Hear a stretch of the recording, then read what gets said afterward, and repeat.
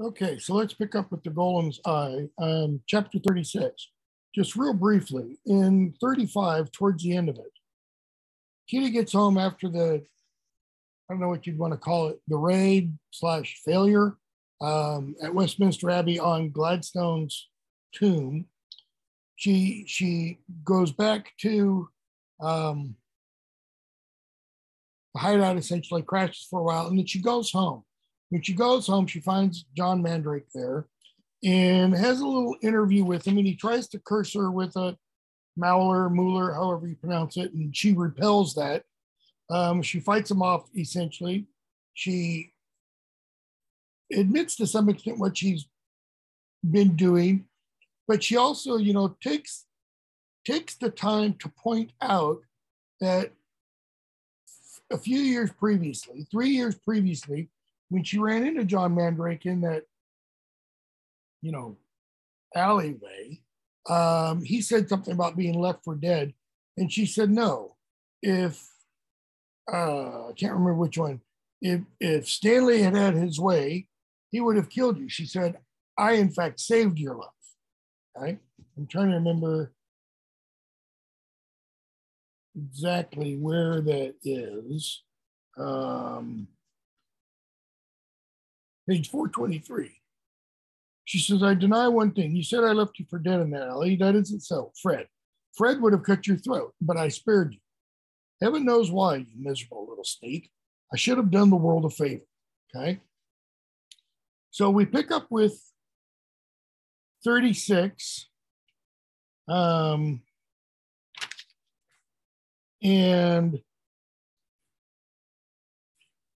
Nathaniel's thinking about, if he can get the staff of Gladstone, then his status will be elevated. And on 429, he thinks retrieving the staff would have enhanced his status.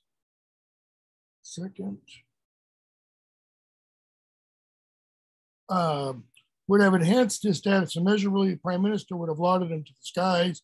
Perhaps he would have been promoted, blah, blah, blah. In other words, it's all about pride. Okay? His pride and such. So he runs into Makepeace, or Makepeace runs into him.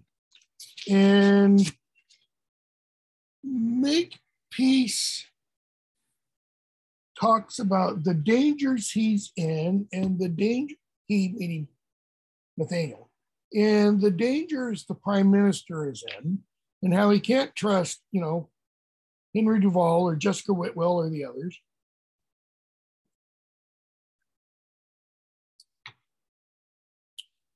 And he kind of tells him, work with me. Okay. And he kind of, he lets on that he knows what Nathaniel's been up to. He's been to the public records office, all that kind of stuff. And so he says, he finishes chapter 36 on pages 436 and 37.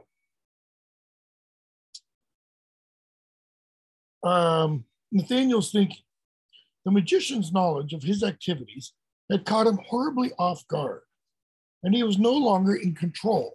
That is, Makepeace's understanding of what Nathaniel's been up to has him off balance. Nathaniel made a reluctant decision. If Makepeace knew of his visit to Ballum, there was no point concealing it. And he says, I've conducted some investigations. The staff is in the hands of Kitty Jones. Okay. So 437, Makepeace says, when Nathaniel says, and I'm trying to find her, I'm going to get control of her and the staff, etc. Makepeace says, I have another possible idea, Mandrake. I have a contact who has one foot in London in murky underworld. He is acquainted with more beggars, thieves, and cut purses than you could cram into a theater. I shall talk to him tonight, see if he can give us a word. In other words, I'm going to let my low-life contact find this Kitty Jones. All right? You go home and sleep. Don't tell anybody else about our arrangement. 37, chapter 37. So now Bartimaeus's, perspective. So this is Bartimaeus narrated. And he says on 439, he's thinking about Nathaniel. And the page starts, top of the page. Well, it talks about at the bottom of the previous page, having had to do things that he wouldn't necessarily do on his own, things that he didn't like to do. And he says, top of 439, not that I have a conscience, of course, but even we hardened gins sometimes feel a little soiled by the things we're called upon to do. Right? And notice the word have is italicized. Go back to the scene where Jacob Hirnack and Kitty get caught by Julius Tallow 3 years ago. And what Julius Tallow's demon, Nemaiades, says in response to Kitty's pleading, let us go. And kind of says, would you rather I suffer the shriveling fire? Well, yes, of course I would. And he kind of, she kind of says, that's understandable, but alas, that cannot be. And, let's get this over with. It seems, it appears, to me at least, the jinn do have some kind of conscience. Now, I don't know how you want to define that.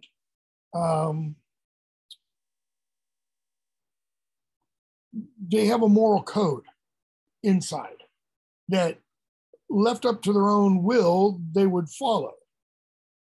All right. Look at what Bartimaeus says again. We hardened jinn sometimes feel a little soiled by the things we're called upon to do. Called upon here means ordered. And when he says we feel a little soiled, it means we feel dirtied by it. Okay. There's no other way to describe that, but they know it's the wrong thing to do. So he keeps thinking, he's in a crow form, and says, Nathaniel, what was there to say? Despite our occasional distances, I'd once hoped that he might turn out slightly different from the normal run of magicians. He'd shown a lot of initiative in the past, for instance, in more than a crumb of altruism. Now, what's altruism? Thinking of others. How does Taryn define heroism? Thinking more of others than of yourself. It doesn't mean thinking, oh, I'm horrible, I'm small, I'm low, and others are great and wonderful and good. It means putting what is best for others before what is best for oneself. It had been barely possible that he might follow his own path through life. That is, that he might follow his own moral compass and not just go down the old power, wealth, notoriety road that every one of his fellows chose. So notice the juxtaposition Bartimaeus is creating. That he might have followed his own, I'm going to use an old Greek word, daemon, D-A-E-M-O-N, or daimon, or as it's commonly pronounced, demon, meaning genius, his own inner spark that directs him to be what he should or ought to be, rather than doing what everybody else does. And what have we learned about magicians so far? The vast majority of them are great at follow the leader. Right? And those who aren't great at following the leader are great at knifing the backs of those ahead of them so that they can become the leader. Right? But had he followed his own path? Nope. Signs are no worse than ever. Okay. The demise of his colleague Tallow perhaps still unsettled by witnessing the demise of his colleague Tallow. My master had been curt to the point of rudeness when he summoned me that morning. He was at his palest and most taciturn. No friendly conversation with me, no tactful pleasantries, and what Bartimaeus means is no verbal banter, no back and forth. I received no further praise for my dispatch of the renegade Efreet the night before, and despite changing into a few beguiling female shapes, didn't get a single rise out of them. What I did get was a prompt new task. Okay. So he had to go find Kitty.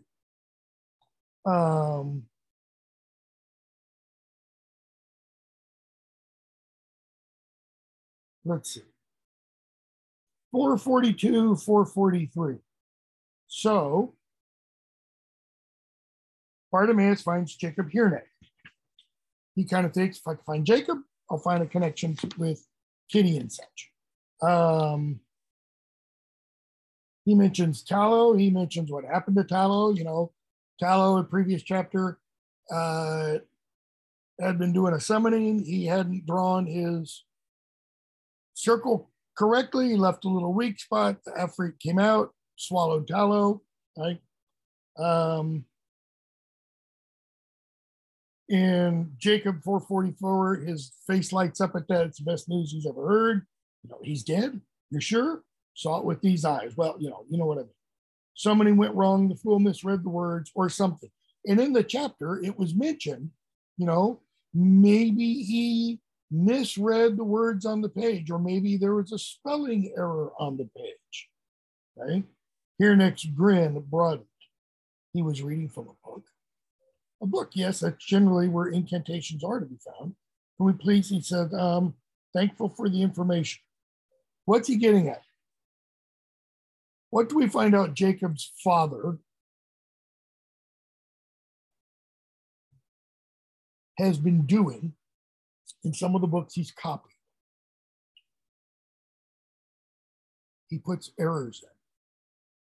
He intentionally inscribes errors into the book.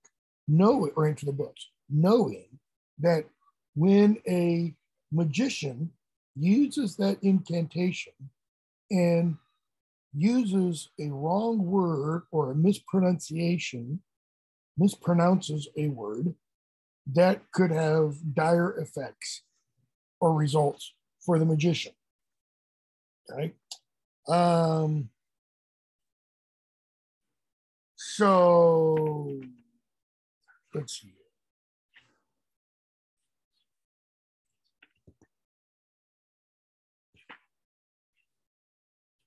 Okay.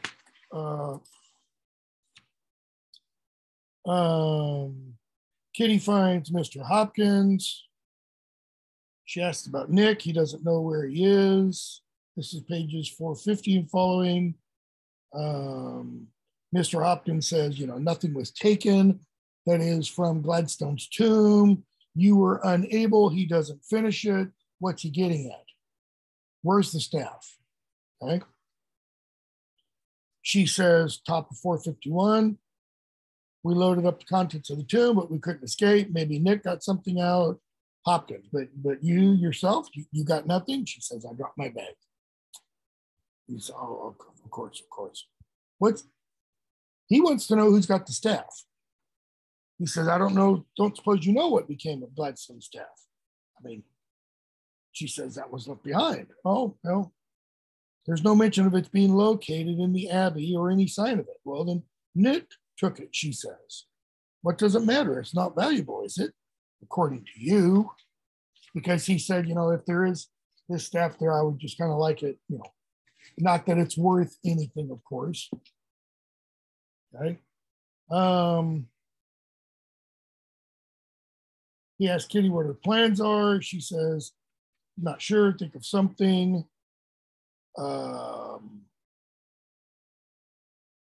Hopkins says that Mandrake believes Kitty has something to do with the resistance, and that so is Jacob Hirneck.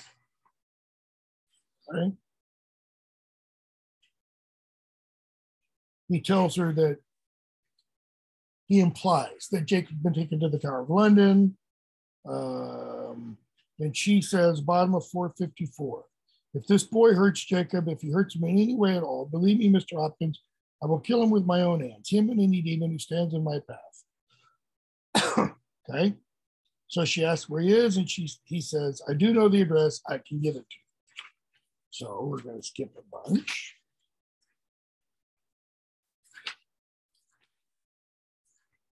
We're going to pick up in chapter 40.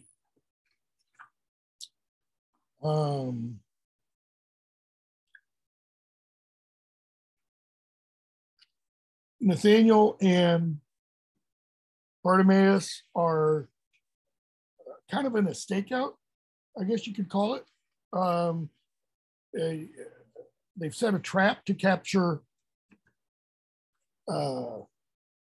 Kitty. Jacob is the trap, so to speak. Okay. They get attacked. Jane Farrar shows up with the night police, werewolves.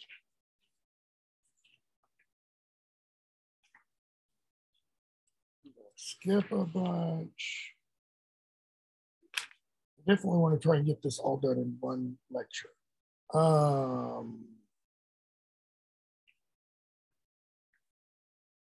Let's see here.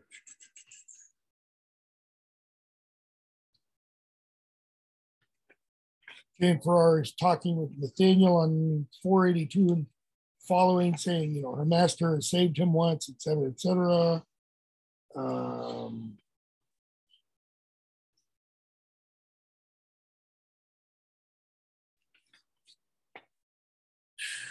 I've got that highlighted. I don't need to talk about it.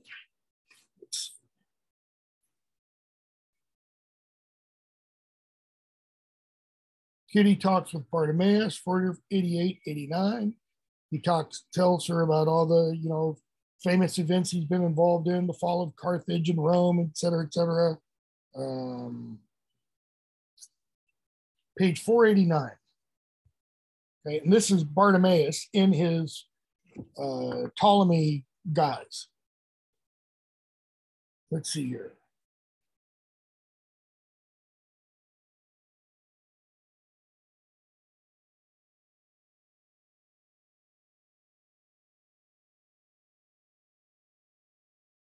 Um, 489 at the bottom. He says, how long is it since Gladstone set up shop? 150 years or so? Well, that's your answer. Resilience to magic takes a long time to build up in the general population. Because what he's getting at is, you know, Rome fell, Carthage fell prior to Rome. What was that? Third century BC, something like that. Because the commoners rose up and overthrew the magicians. The commoners were able to rise up because as the years progressed, they developed resilience, okay? So that eventually magic had no effect on them.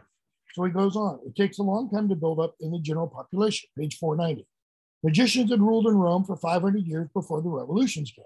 It's an awful lot of magic seeping through the city. Gradually, more and more children are born with talents of one sort or another. What else can you do? For instance, CS, Kitty, no. Anne and Fred could do that. I'm just, you know, good at surviving. He grins. That's no mean talent. Don't knock it. Stanley can see magic in stuff, she says. That's how we knew you had that necklace. He says, oh, the amulet? Okay. And he asks, how did you find out? Okay. And so she goes on and talks about things. She mentions Talos monkey. She says, not unless you tell me more about you, what happened after the tumbler. Okay. And the demon says, 491, problem with this Pennyfeather was that he was much too like the magicians, wasn't he? See, Pennyfeather said he wanted to overthrow the magicians. He was too much like the magicians, greedy, close clasping, wanted to keep everything nice and secret, all for himself. That is, he wanted the power. Small wonder you had only 11 members, only 11 people in all of the resistance, okay? All those explosions and thefts, they were never going to get you anywhere. Well, Kitty already thought that earlier in this book. I mean, she's like, what's it all, what are we doing? It's not going to make any difference. It's not going to bring about any real change. All right? Of course they weren't. Education's the thing, knowledge of the past. Now, notice this. Nathaniel had history lessons, right? With Mr. Purcell. But what was Mr. Purcell teaching? History, propaganda. Okay? He was teaching the kind of history that they wanted to be taught that supported the magicians and the people in power. Okay? This is why real history is important. This is why,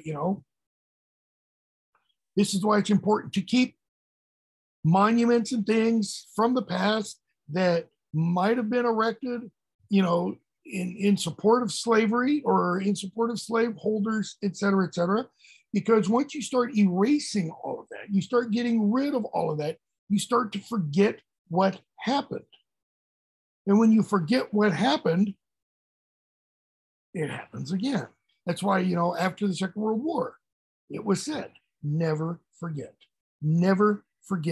about what the Nazis did, which is why Jews today are still, if somebody starts talking about wiping out Jews, they tend to take that kind of language very, very seriously, which is why you should, when your enemy speaks, listen to what your enemy says and take it seriously. So, education's the thing, knowledge of the past. That's why the magicians give you such ropey schooling. Ropey meaning balderdash.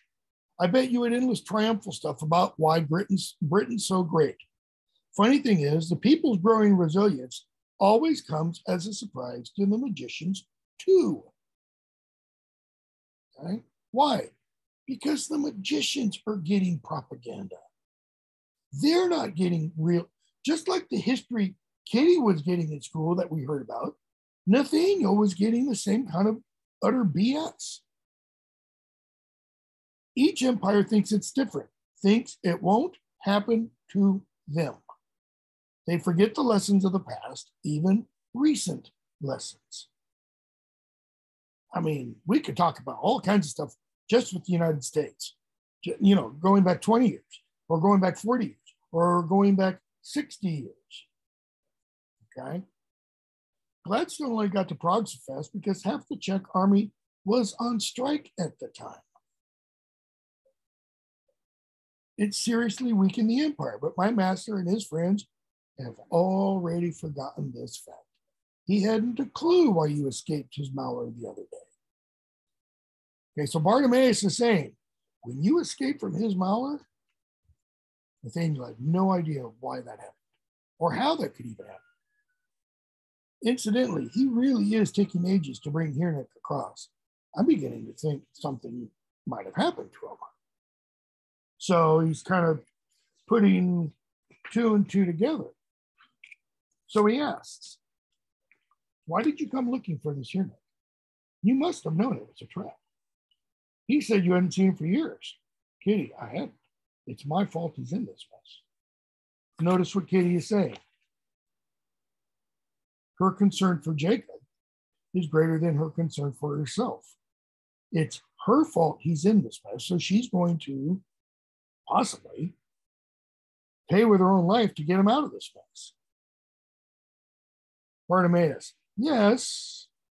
And notice that yes, it's kind of drawn out like, okay, I just think it's odd. That's all. Odd what? That somebody would think of somebody else more than herself. Kitty, what can you know about it?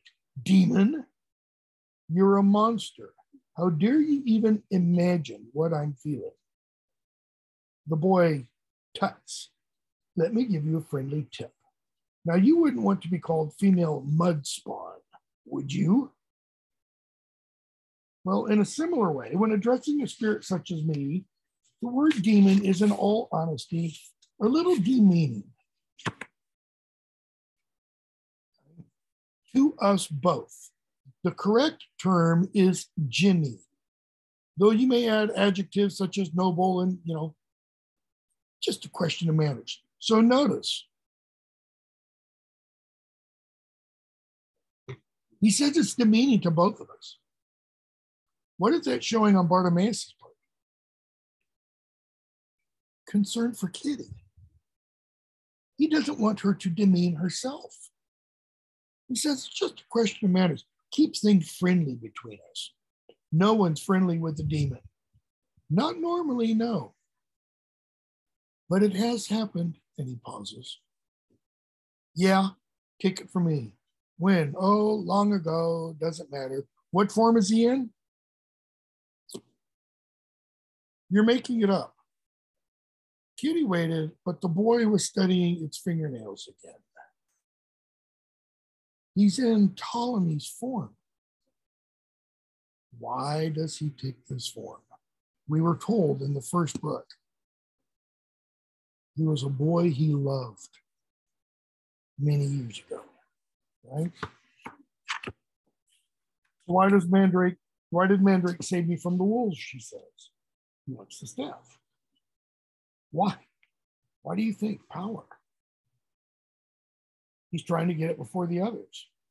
Kitty. Oh, so the staff is important. See, she doesn't know. It's Gladstone. You knew that. Otherwise, why break into his tomb? Oh, you didn't know. In other words, you were completely oblivious. You were set up.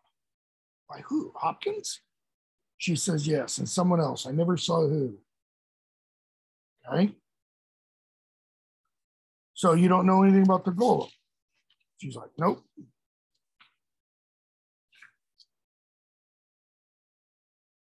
Page 494.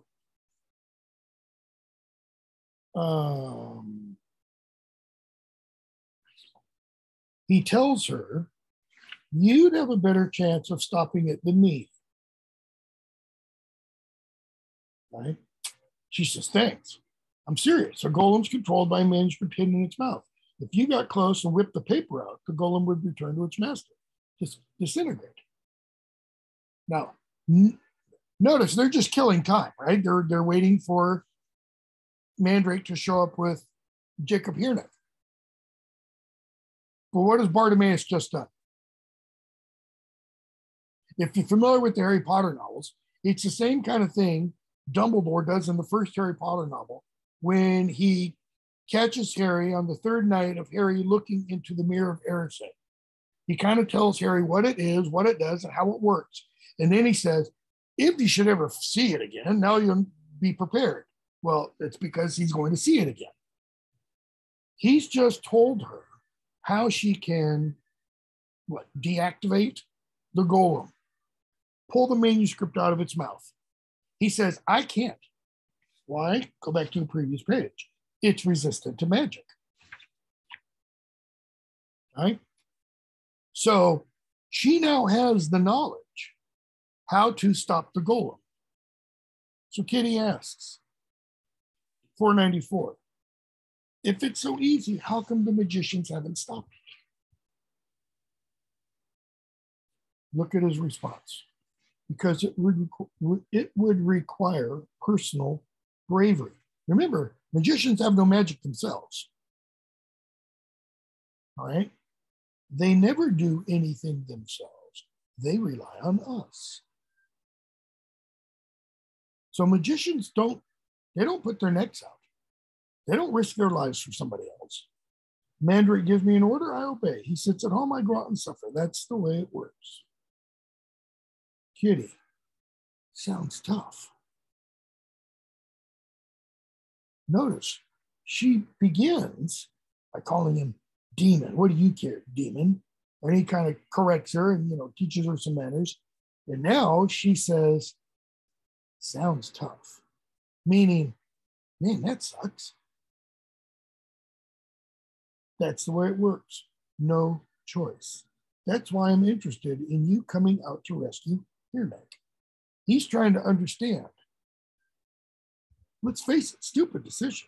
You didn't have to make it. No one's forcing you to do anything. You got it wrong, but for admirable reasons. That is, you made the wrong decision, but you had admirable, noble reasons. Believe me, it makes a change to see that after hanging around with magicians so long. It's almost like he's saying, you know, there's some hope for humanity. Kitty, I didn't get it wrong. This is the right choice. This is the right decision. It's the right action. So she asks, how long has it been? And she means, you know, how long has it been since commoners last, you know, overthrew? He says, you know, 5,000 years or more. Excuse me. He says, you know, after hanging around with magicians for long. And she says, how long has it been? That is, how long have you been hanging around with magicians? 5,000 years. And he says, and when one empire falls, another one rises up. And when that one falls, another one rises up. And he said, and Kitty says, and Britain will fall too. He said, oh yeah, cracks are already showing. Right? And then he says, 495. You know, I've quite enjoyed our conversation. I hope they don't order me to kill you. Why? Because he won't want to. He won't enjoy it, but he'll have to. Right? Chapter 43. Let's see. I don't think there's anything really here.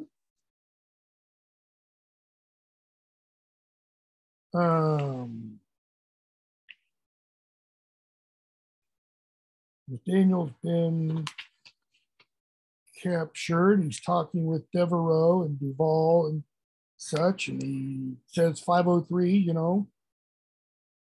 He's asking about Kitty, the girl, she'll go free. Excuse me, who is this speaking? Nathaniel's talking to Devereaux and Duval, and Devereaux asks Nathaniel,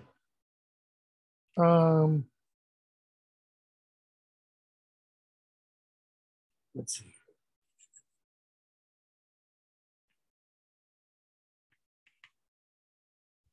Devereaux asked Nathaniel, you plan to restore the staff to me? Of course, sir. I hoped I would see it one day sitting next to the amulet of Samarkand in the government vaults, etc., etc. And the girl, she'll go free? This is Devereaux asking Nathaniel. Bottom of page 503. He goes, oh no. Once I have the staff, she and Hirnek can be interrogated at leisure. And Duval says, the boy's a consummate liar. You're not going to be taken in. Right? And Devereaux says, I've made my decision. Mandrake, you can go do what you're going to do, et cetera, et cetera. Okay. 44. Let's see.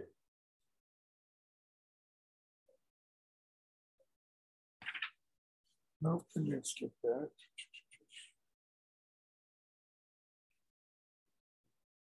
Page 511.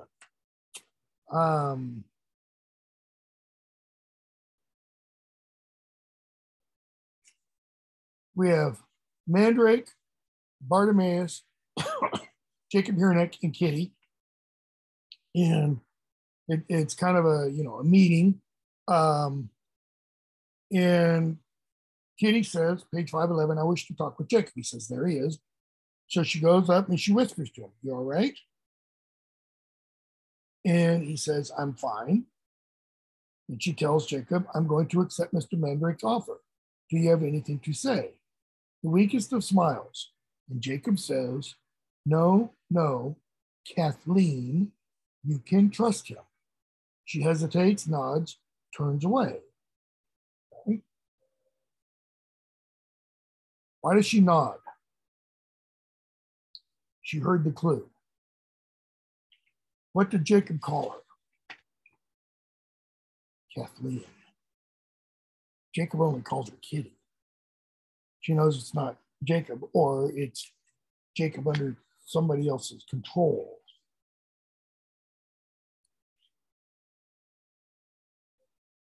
And we're told on 512,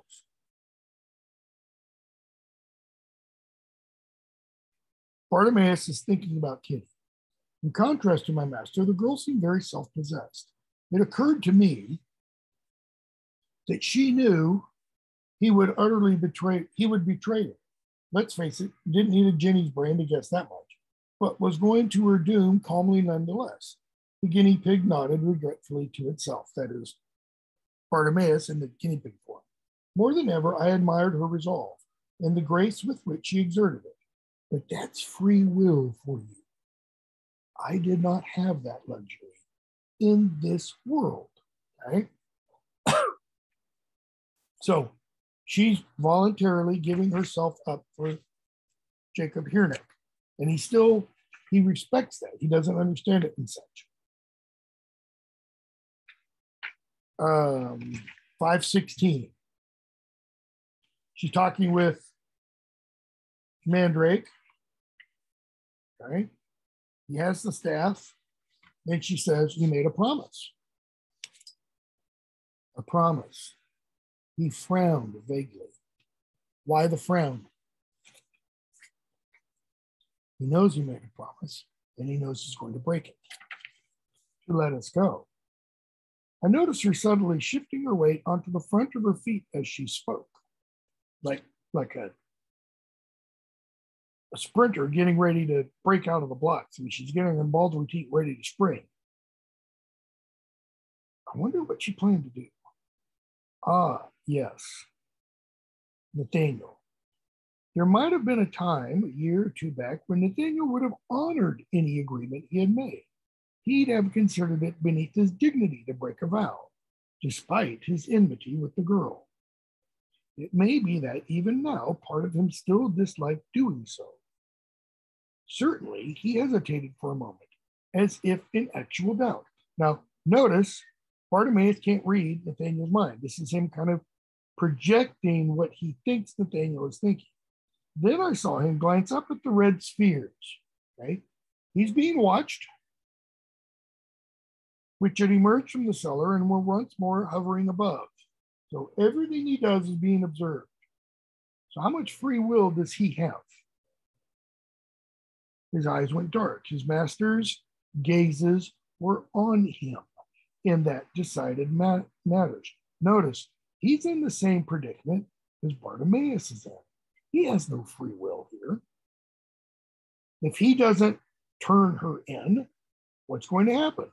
She's still going to be caught, and he'll be caught. He will suffer just as much as she will for really no reason. Promises made to terrorists are scarcely obligatory. Ms. Jones, he says, our agreement is void.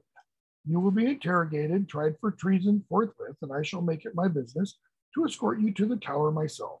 Do not try anything. His voice rises. He's warning her.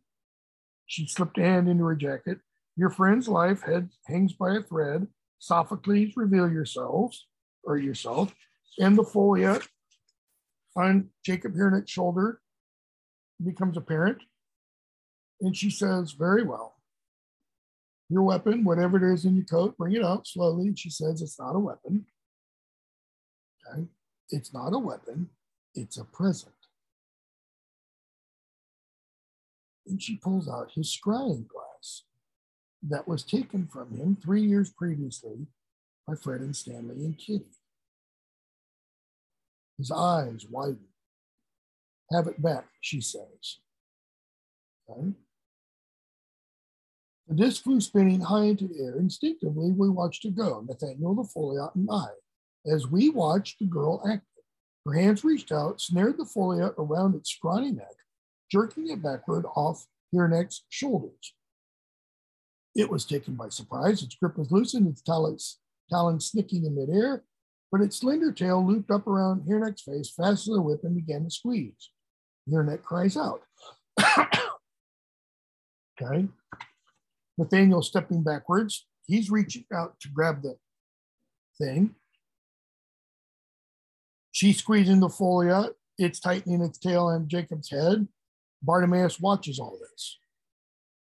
Kitty was relying on her resilience here. That is, on her ability to throw off any magic and stuff, on her power to counteract the foliot's magic. It all depended how strong that resilience was. It was quite possible that the foliot would soon reassert itself, crush Hirneck's skull, and move on to deal with her. But the girl was strong, and she was angry. The Foliot's face swelled. It uttered a reproachful sound. Crisis point was reached, and it bursts into vapor. They fall to the ground.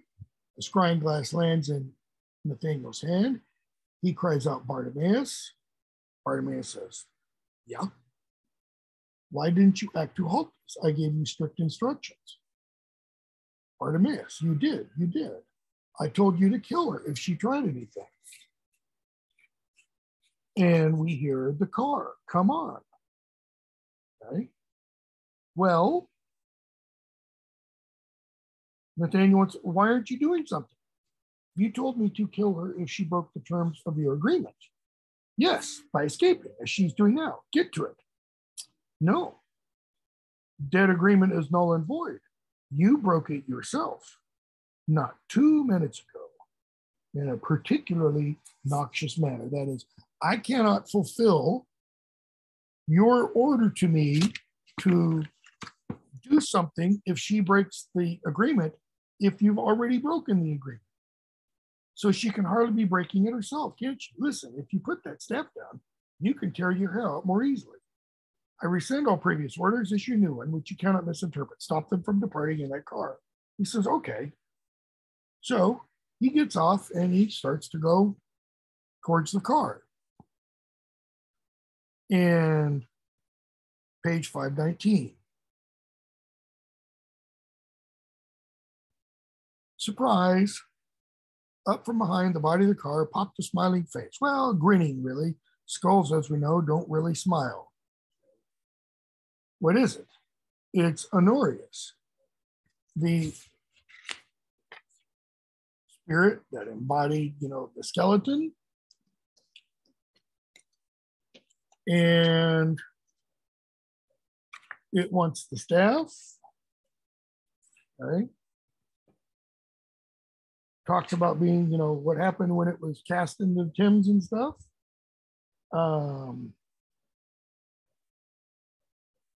Let's see here. The golem comes.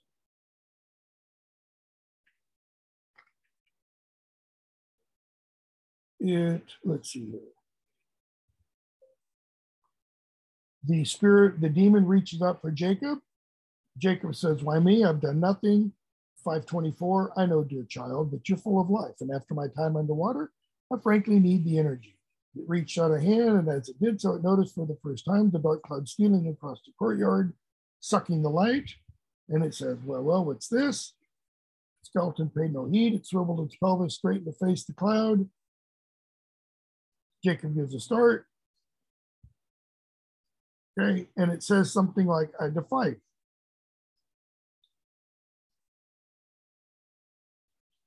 $525.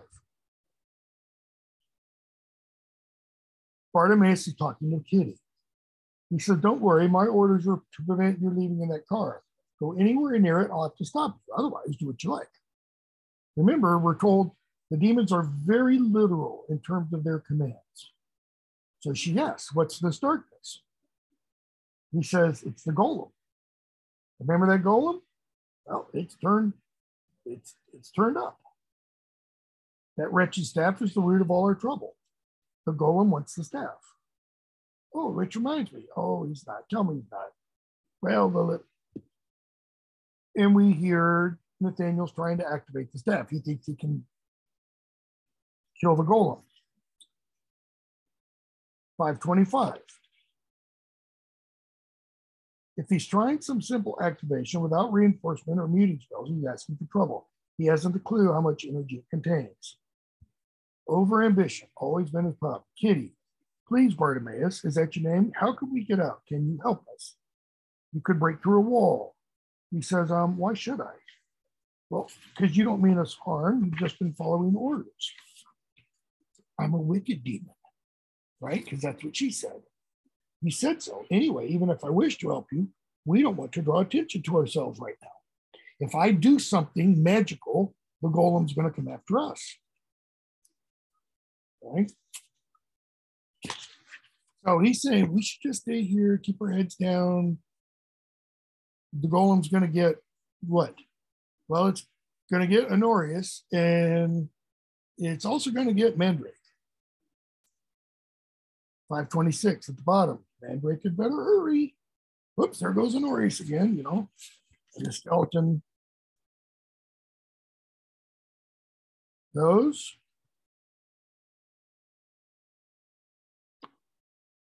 All at once, page 527, a rush of sound, a pulse of blue light, the skeleton shattered, fragments of bone shoot out, and Honorius is gone. Okay. And Bartimaeus says, that was strange. Honorius didn't need to do that, you know.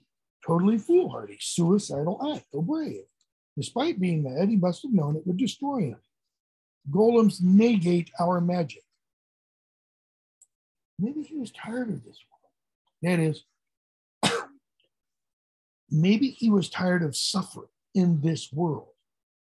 Do you understand, Kitty? And then Jacob says, Kitty, come on, let's go. Yes. And then she looks at Mandrake. The golem is approaching Mandrake. His eyes are closed. He's trying to recite the words of his spell. Jacob, come on. Bartimaeus, looks like Mandrake's for it. The golem is going to get Mandrake. Jacob's like, let's get out of here. We can leave. And Kitty's pausing.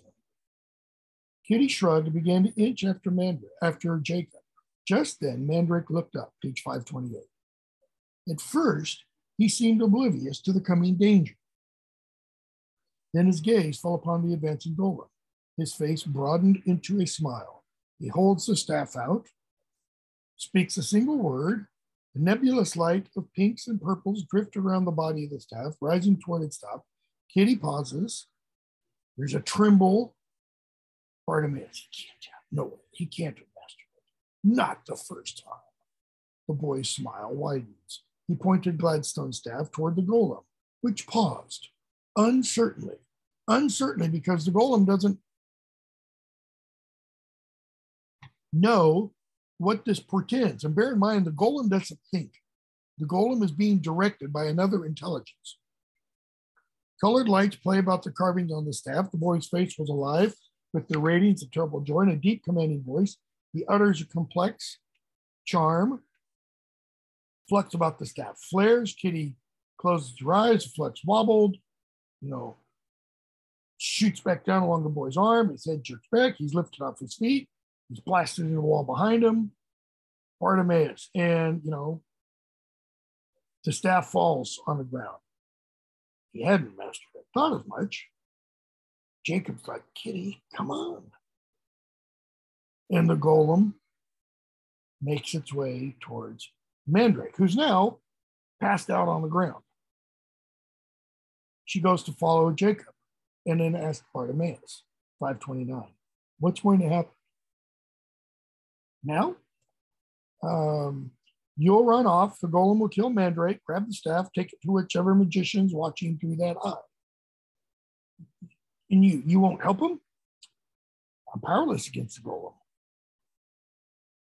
Notice he doesn't say no. He says, I'm powerless. And what he's implying is, even if I wanted to, I can't do anything. Right? I've tried once already. Besides, when you were escaping just now, my master overruled all his previous charges, which included my duty to protect him. If Mandrake dies, I go free. It's not in my interest to help him. Definition of a hero. One who cares more for others than for himself. Bartimaeus, according to what he just said, is no hero. It's now getting closer. Kitty looked at Mandrake, lying unconscious. She bites her lip, turns away. And Bartimaeus says, I don't have free will most of the time, you see. So when I do, I'm hardly likely to act in a way that injures myself if I can help it. That's what makes me superior to muddled humans like you. It's called common sense. Bartimaeus defines common sense as save yourself. Off you go. Your resilience might well not work against the golem. Refreshing to see you doing exactly what I would do and getting out while the going's good. Now, do you think he means that seriously?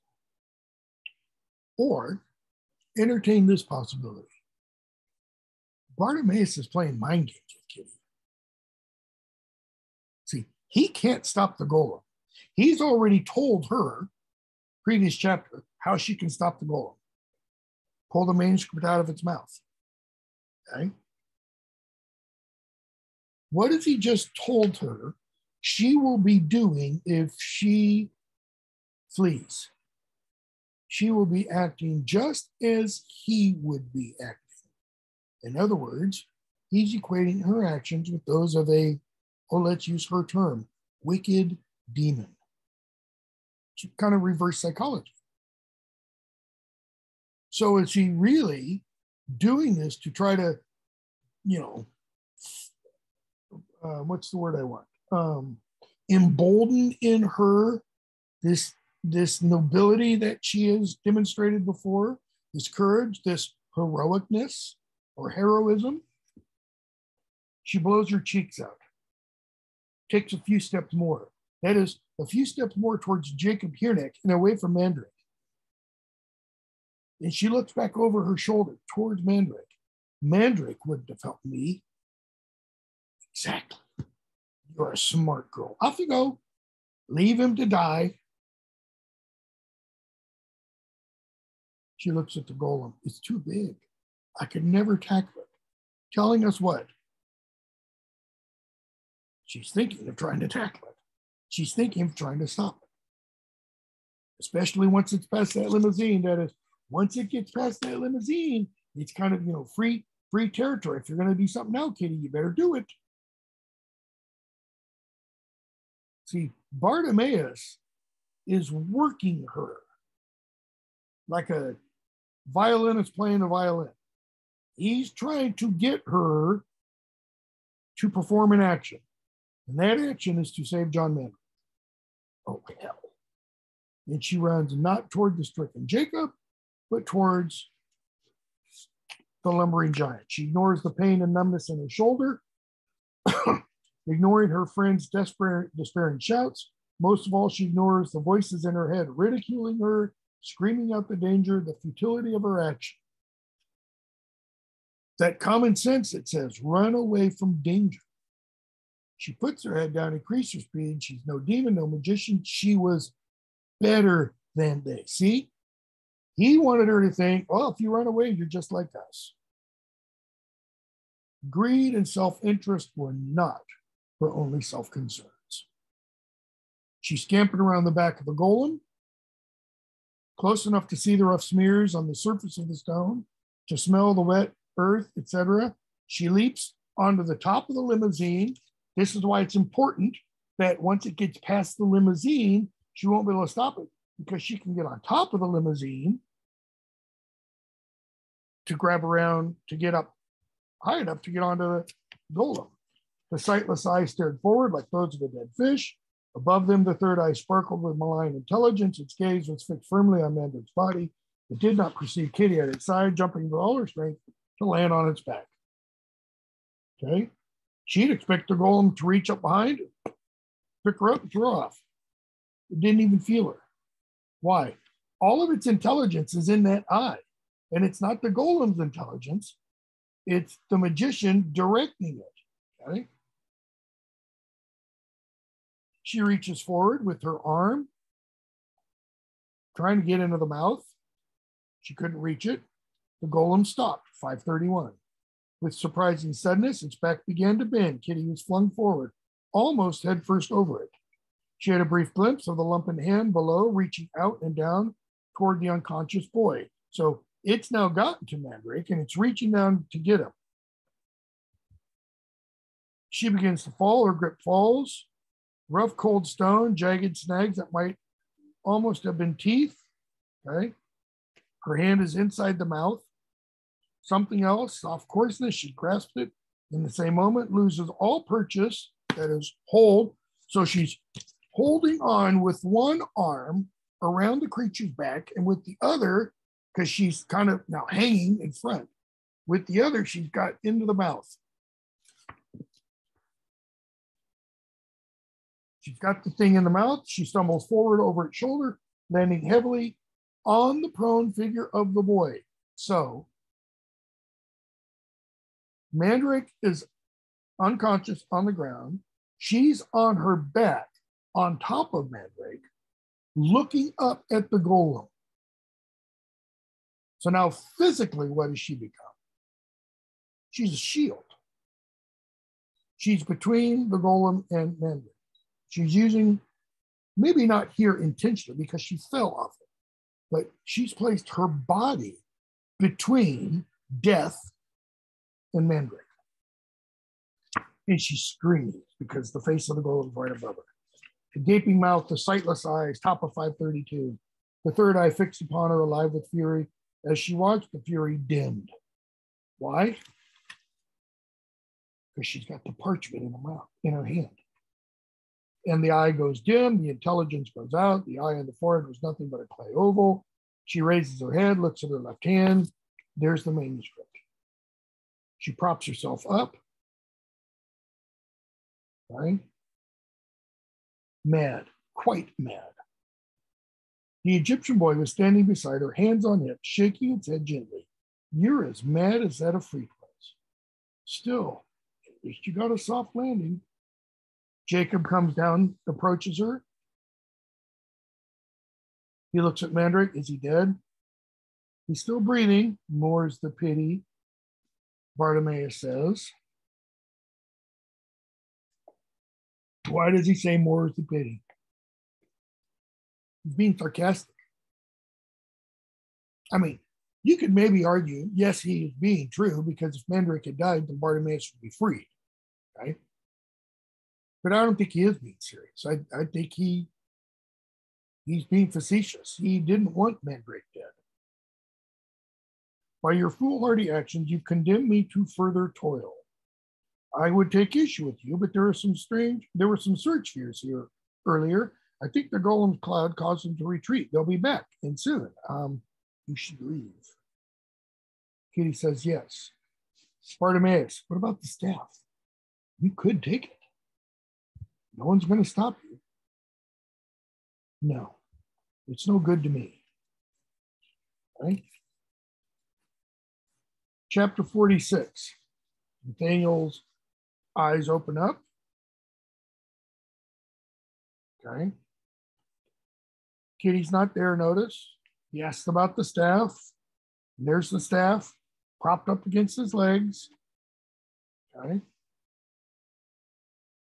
Page 536. He says, Kitty Jones, she must have fled. Wrong again. I'll tell you, shall I? Bartimaeus says. You knocked yourself out like the idiot you are. The golem was approaching. It was coming. It was going to take the staff, crush you. It was foiled. Nathaniel, by your prompt action? If so, I'm grateful. Me, save you, please. No. Wait, don't mock. The boy distracted it while the girl climbed on the golem's back, tore the manuscript from its mouth, threw it to the ground. Even as she did so, the golem seized her and the boy, incinerated them in seconds. Then its life force ebbed and it finally froze. So, Kitty and Jacob saved you, but in doing so, they died. It makes no sense. I know. Why should she save you? The mind boggles, Dad, but save you she did. And if you don't think it's true, well, seeing is believing. And he shows them the manuscript. The girl, but I was taking her to the tower, 537. I'd hunted her out. No, she'd kill me. Not saved by that. I don't believe you. You're lying. She's alive. She's fled the place. Whatever. That's why she left the staff with you when you were helpless. Okay. So he thinks maybe our enemy's name will be written on the parchment.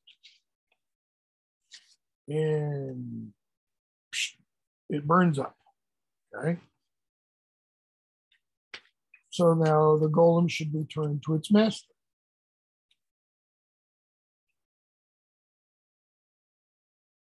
Page 539.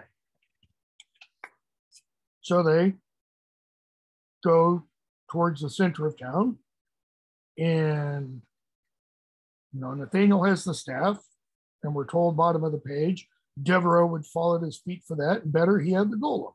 None of them had believed his story. Now they would be groveling with apology. Duval, Morris, all of them. Right? Fate of Kitty Jones was perplexing, but even here things had worked out well.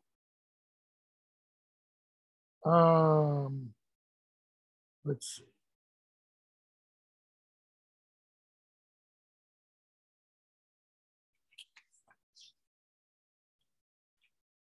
Where do I want to pick up? Patient 542.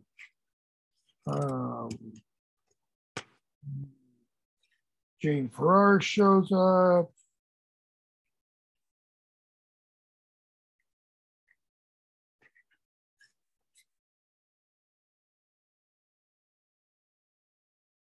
.546, the golem shows up.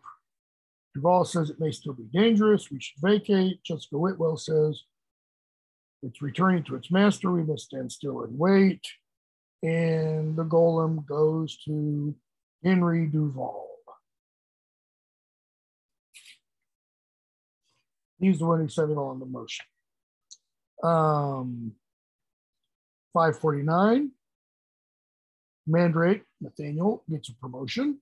He is now head of internal affairs since Julius Tallow is dead. Okay. And he and Bartimaeus are talking. Bartimaeus is getting ready to go off, and Duval is confessed on 551. Let's see.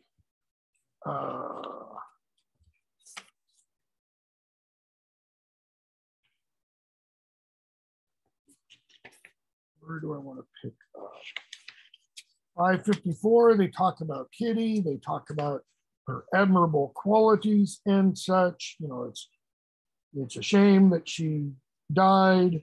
555, Kafka's children have been released from prison. They're back in Prague. So Bartimaeus says, are you going to let me go now? Are you going to release me? And John says, I will honor our agreement. He's going to go to theater with Quentin Makepeace. Let's see.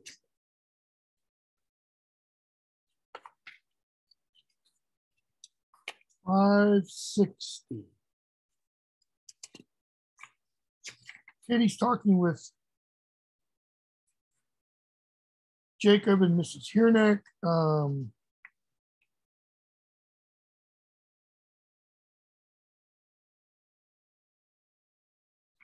561. Kitty says, but from what Bartimaeus said, the magicians don't know much either about demons. They just use them. That's the point. We, the resistance, weren't getting anywhere. We were just as bad as the magicians, using magic without understanding it. I already knew that, really, and Bartimaeus kind of confirmed it. You should have heard of Jacob. Jacob, like I said, you're an idiot. Listen, that's my call, right? He says, write to me, don't get yourself killed. And Kitty goes off to the continent, seemingly, okay? And we finish this book, and the next one, Ptolemy's Gate. Ptolemy is the Ptolemy that we've seen Bartimaeus in disguise as, the young Egyptian boy. And we finally get the full story as to why he takes on that guise and what the importance was and what the relationship was between them. And we're going to continue to see Nathaniel develop and grow, become powerful, and we're going to continue to see Kitty, right? I will have a quiz for Bartimaeus up. Today's Thursday. Maybe this evening, probably by tomorrow night, it will be due Sunday evening by 11:59. For Tuesday, read about the first, what do we have? We've got 3 days for the Golem, for Ptolemy's Gate. Read about the first third of Ptolemy's Gate for Tuesday.